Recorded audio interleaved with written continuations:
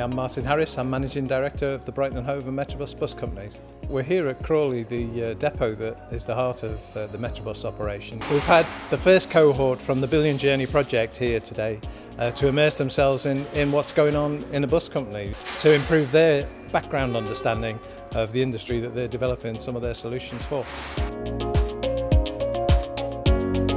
So we've had some really interesting points around the way we might communicate with our drivers. There's ways we can see that digital communications could improve on that. I've had some great conversations about new approaches to cleaning inside vehicles. We've had some good conversations around ticketing and moving towards a cashless bus service.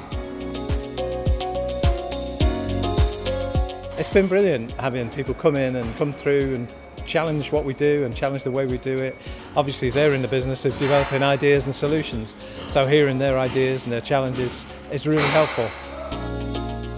And people who think maybe these changes are going to make buses redundant have got it badly wrong, because buses are going to be getting even better and more important and more relevant as we move forward.